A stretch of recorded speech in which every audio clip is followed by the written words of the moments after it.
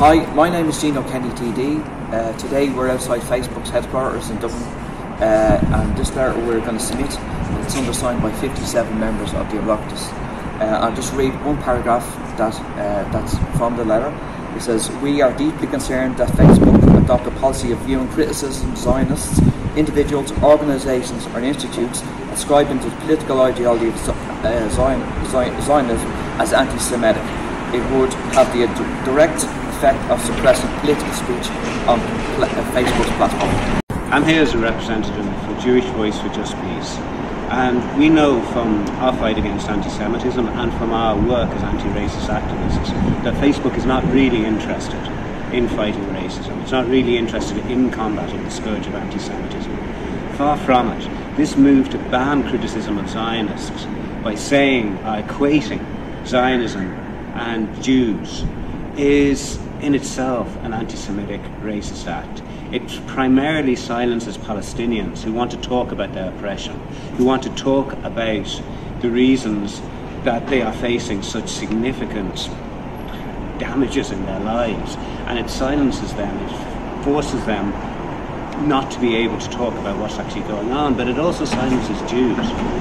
It also silences Jews who aren't Zionists, which is a increasing amount of Jewish people, not simply in Ireland, but in the world. There are more and more anti-Zionist Jews, and by equating Jews and Zionism, it silences them.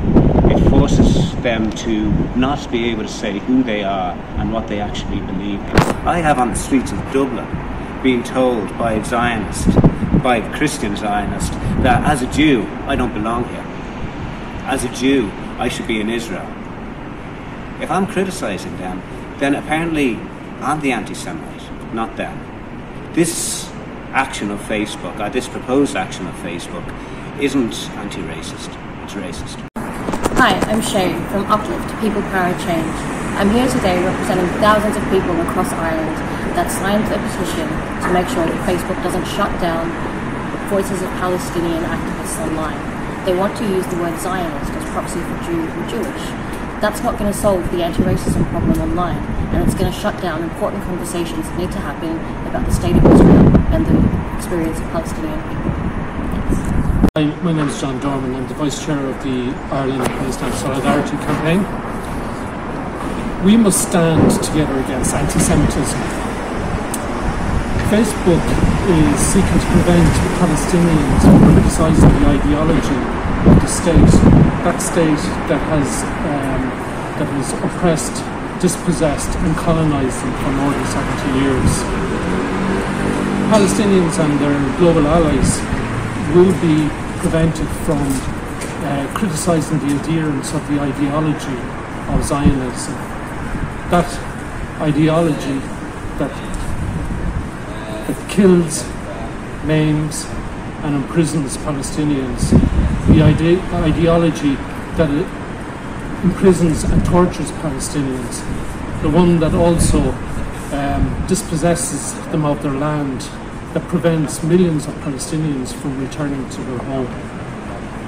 Those same adherents who also are responsible for committing or perpetrating war crimes and crimes against humanity against the Palestinians. Thank you to everyone that signed the petition. We're going to hand it into Facebook now.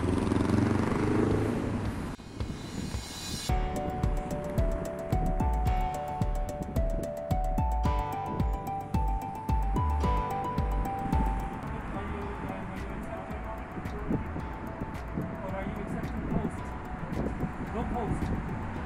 So you're not going to accept our petition. So Facebook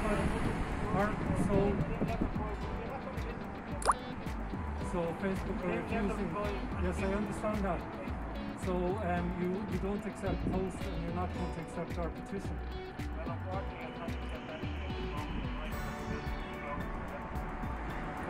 Yeah, but you can come to Dublin if you find it to you.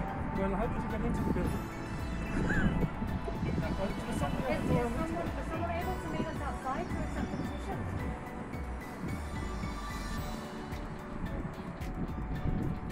Silence.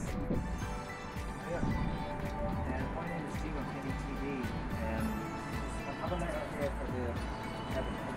policy on Facebook. So could you just get this thing in? Okay.